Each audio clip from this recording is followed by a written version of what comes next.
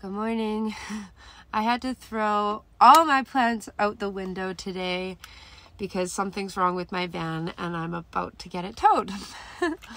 So last night I dropped somebody off, and as I was driving away, I heard a big popping sound, and then I could tell something was wrong, but I kept driving because I was like, I just need to find a parking spot.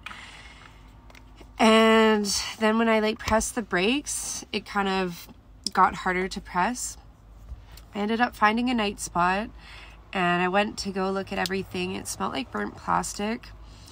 But alas, I just went and fell asleep, and I was like, I'm going to deal with this in the morning. So it's morning.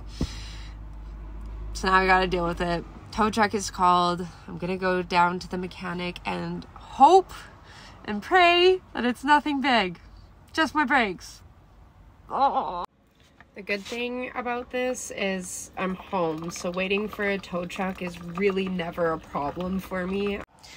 While van life is, yes, pretty glamorous, I wouldn't change this lifestyle for anything. Let me tell you about the things that I have ignored that are wrong with this van right now that I do need to get fixed ASAP. So not only that, whatever is going on with my tire, brakes, whatever. We have my water pump that I told you guys about. Really, I'm stretching it. I need to buy a new one ASAP. We got my front left tire has a nail in it, so there's a slow leak happening.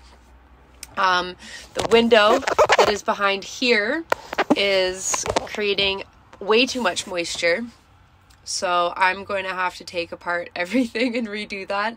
That's very important because water and vans don't mix. I think that's it, but they're all pretty big issues. And that's just kind of what's wrong with the van. With my engine right now, I'm pretty sure my belt is going, and I definitely need to replace my spark plugs.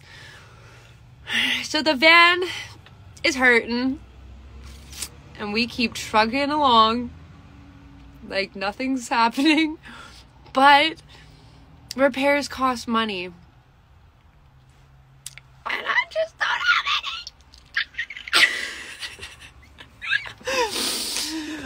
But that's okay. I get paid real soon, so say goodbye to that paycheck because we all fixing the van, whether we like it or not. And that's okay. That's okay because we love this lifestyle and we want to continue. So we're gonna do the repairs. We're gonna give it every penny we have and do our best.